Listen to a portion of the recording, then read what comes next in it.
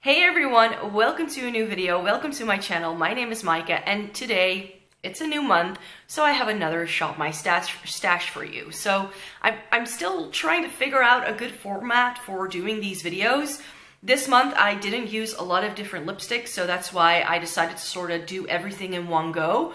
Rather than first going over all of the products I used last month and then showing you separately towards the end what I'm pulling in for this month. There are a couple of products that I want to keep in there, for instance, more so than other times.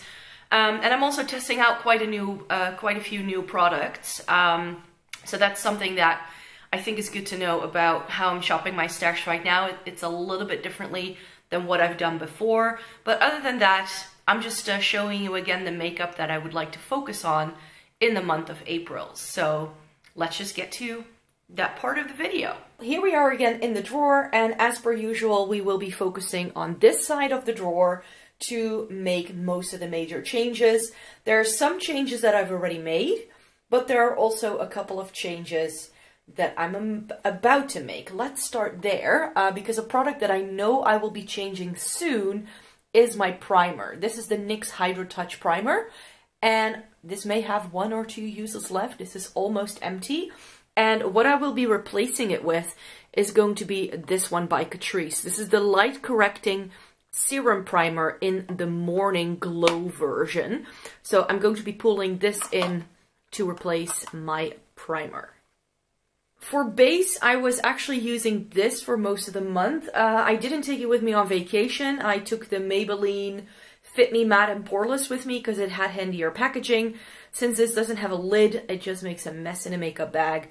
And I was using it for quite a few weeks after my trip. Loved it. It's a very nice foundation. I already reviewed it, so we'll link that down below. But then in London, I actually bought this brand new Maybelline Dream Urban Cover Foundation, which a lot of people are saying is similar to the IT Cosmetics CC Cream. And apparently this was first released in the UK, so I decided to try it for a week to see if I could already review it. And I have to say I'm pretty amazed with this. It is very nice and hydrating, and if you're interested in knowing my full thoughts on this, then make sure you check the link down below because I will have already reviewed this. What I will be pulling in for foundation in April is the MAC Studio Water Weight Foundation. I think I've had this for quite some time, but I just never got around to doing a review on this yet, and it's a bit of a shame because I quite like it, and I think I've already used up like this entire top bit, so it's seen some use. So I just want to go back to this to help me remember what I think, so I can review it sometime in April. The setting spray is staying. It is about this far gone, so you know me and my setting spray, I just like to use it up before I move on to another one. This is about halfway gone now, so I think another 2 or 3 months left of product. We'll see. And then for concealer, I had these two in my drawer, and I sort of pulled this one in because I thought, well, if I get tired of this one, I have a backup. I ended up only using this while I was on vacation. It's just a really nice peachy toned concealer, and it's just a really, really good one, but I didn't reach for it because this concealer has become one of my new favorites. This is the One Drop Coverage Concealer by Catrice. It's new for spring-summer 2019. I already reviewed it, and I'm absolutely loving it. So this is going to stay in for another round, but I do want to try something new. So I am going to be using this Wet n Wild Photofocus Concealer to see if I like it. It is a little bit dark. Ooh, but then again, this one by Catrice is a little bit light, so maybe I can end up mixing them or use this one on the under eye and then the Wet n Wild on my face. We'll see. Let's start with highlighter first. Dandelion Twinkle by Benefit is a great everyday sort of subtle highlight. This is what it looks like. It's really, really nice, and I've been wearing this a lot this month. However, it wasn't my favorite, because I pulled in another highlighter to try. This is Becca's Vanilla Quartz, and dare I say it, maybe I have a new favorite highlighter, and it might be this one. I definitely reached for this the most this past month. So these are the two that I'm going to be pulling in, and this is the Anastasia Emrazy highlighter that everybody raved about at the end of 2018.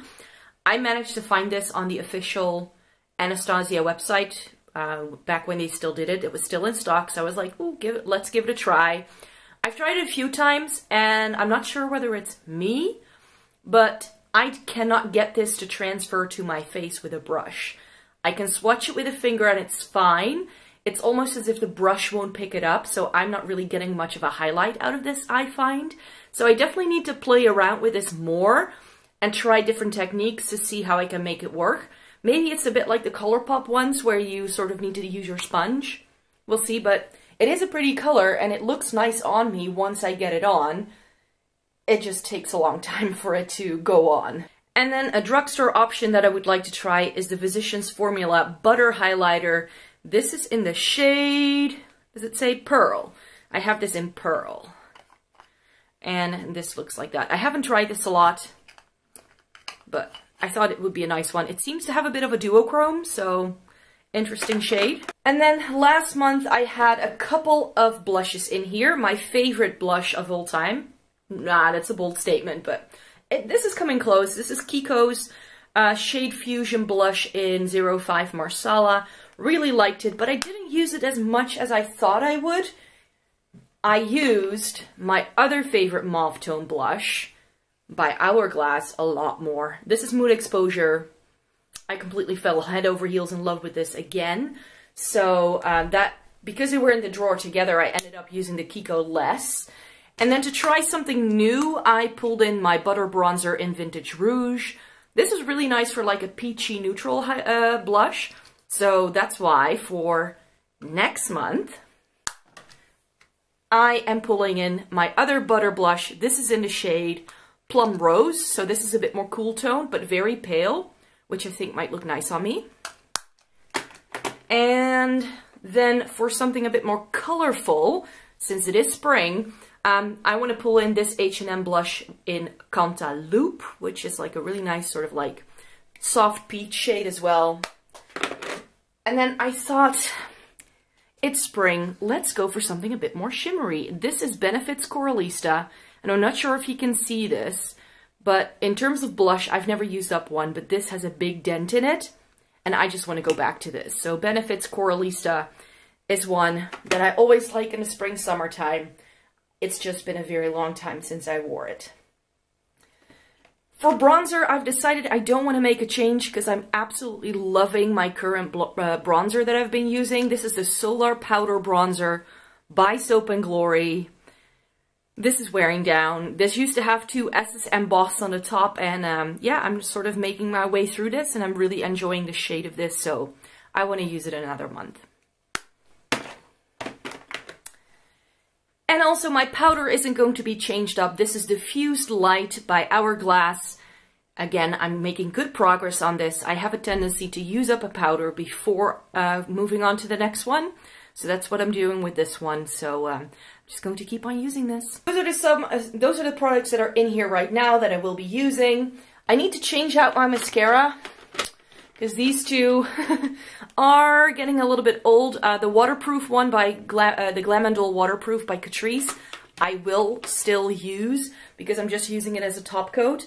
But the Lash Princess by Essence, I need to stop using. And this, just to change it up, I'm going to be using this NARS Mini Climax Mascara. I got this free as a gift with purchase, so I just thought I could give it a whirl. And I'm just keeping the waterproof in here just in case I need a top coat with that to prevent any smudging. Brow product is still going strong in terms of the actual brow pencil. I still have quite a bit left.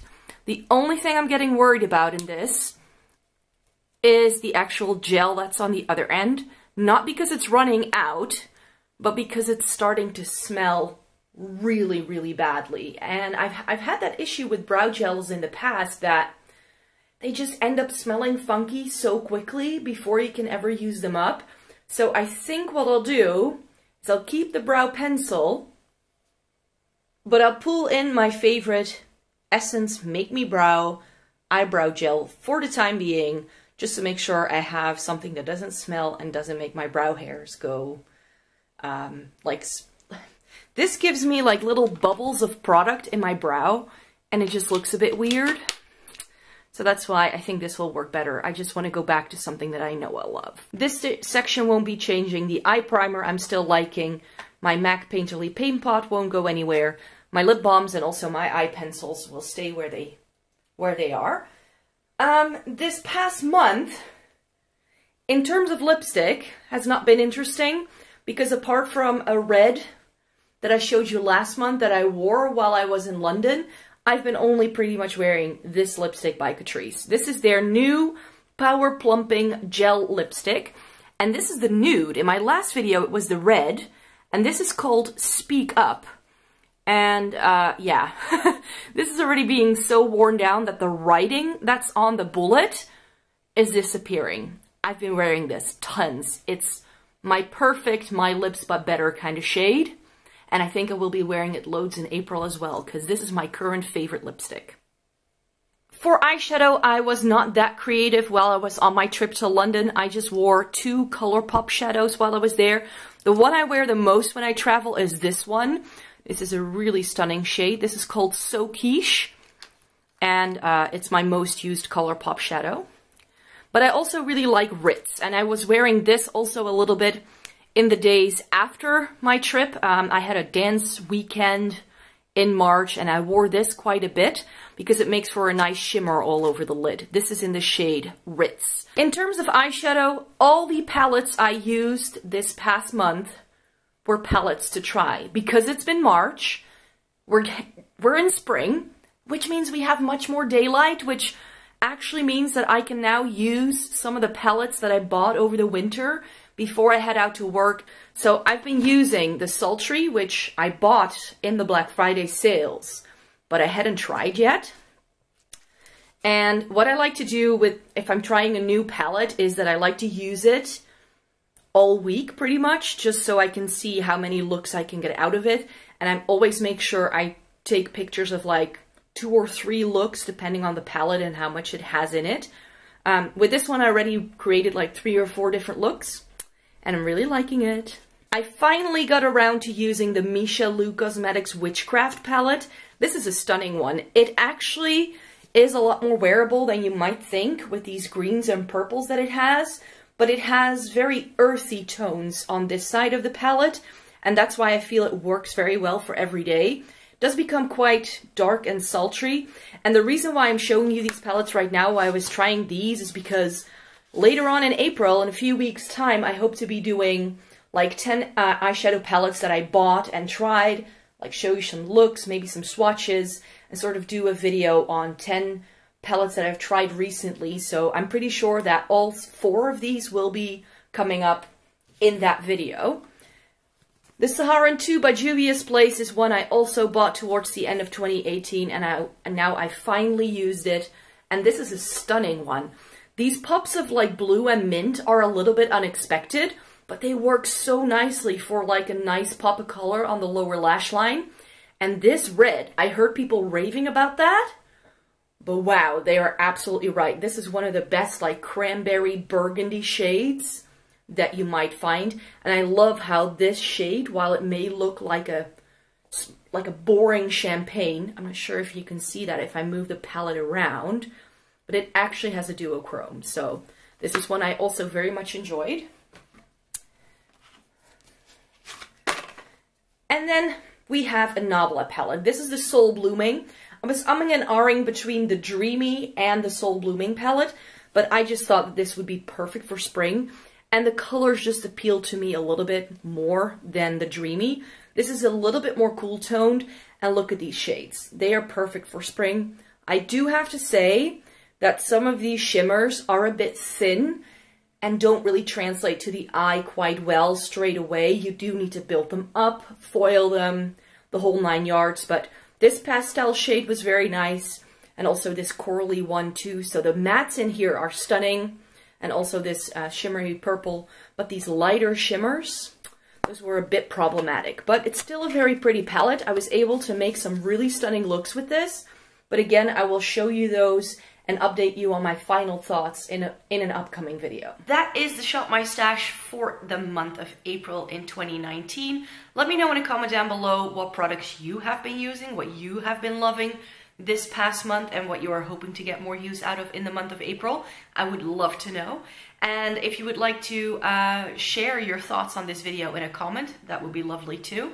You don't have to, of course, just like you don't have to thumbs up a video to show that you like it or subscribe to my channel, but if you would like to support me on here, that would be absolutely fantastic. And if you could take a moment out of your day to do those kind of things, that would certainly help me out.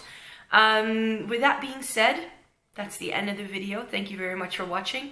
I hope you have a great day. Bye!